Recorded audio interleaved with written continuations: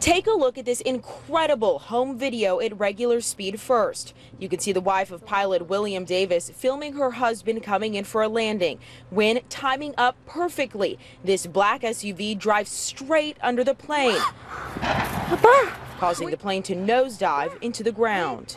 Now take a closer look in slow motion. You can see the plane nearly peels off the roof of the SUV, sending debris, including the plane's landing gear, into the air and the plane into the ground. Candy Davis continues to film as she rushes to help her husband.